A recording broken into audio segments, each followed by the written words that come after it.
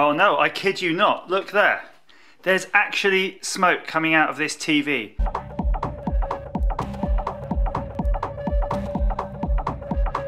My TV literally just exploded. Ah, that heady smell of TV smoke.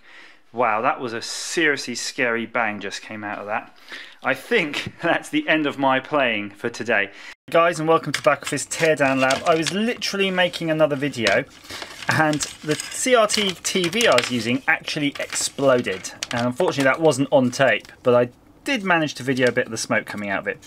It absolutely stank and of course scared the life out of me. So I dismantled the TV. It's sitting on the kitchen table right now because I identified what appears to be the broken component, and it seems to be on part of this board right here, which is some sort of I don't know what you'd call this. Is this a power conditioning board? You got the power coming in, mains power coming in, and then you have two pins going out to the rest of the unit, and it just appears to be going via. There's some Rifas. Ah, the Rifa. It's always bloody Rifa, isn't it? It looks like the Rifa basically has blown up. Don't fear the Rifa. And as such we can replace it again. I'm not entirely sure what this board does, but as TVs do need mains power, I'd expect mains power in, mains power out, but just cleaned and conditioned, something like that. If you do know what this does, okay, please comment down below. As for my knowledge, I think all I need to do is replace the Rifa. So we're going to have a go at extracting this.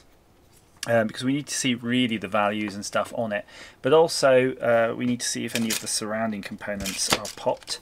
Now I think if I'm lucky I do have some old power supplies knocking around, and I might just have something that will fit in there.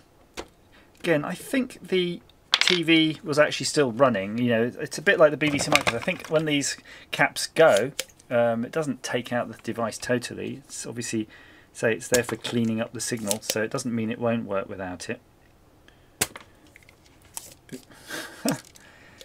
Oh no, I've torn my solder sucker silicone. Don't worry about that.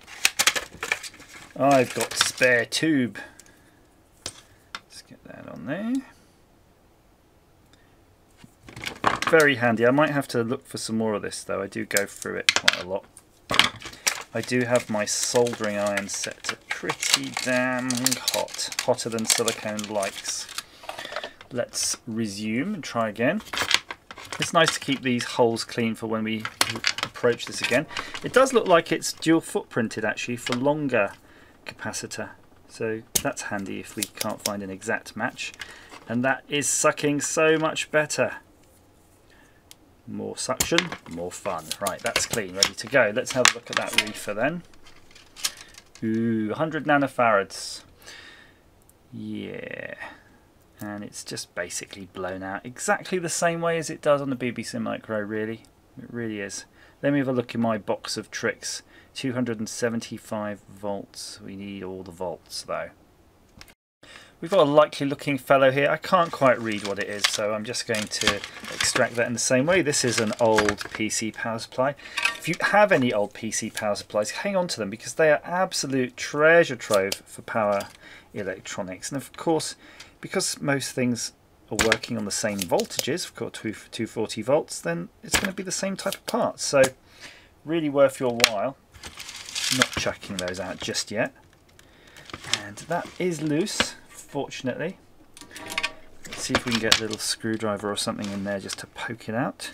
Come on. Oop. Don't break it. I've chipped some of the casing, but it should be okay. Hopefully that's going to be the value we need. Let me apply some heat on the bottom while I do this. Oh no, it's coming. Oh no, no, no, no, no. So this is a TPO cheapo. It does have the same markings, the 250 volts there, the 275 volt AC, which is the same that we get on there. And it also actually has the X2 in the corner, which is good, but we can't see the rating. It's a nanofarad rating, so I'm hoping it will be picked up on my testing gadget. So I'm going to pop that in there.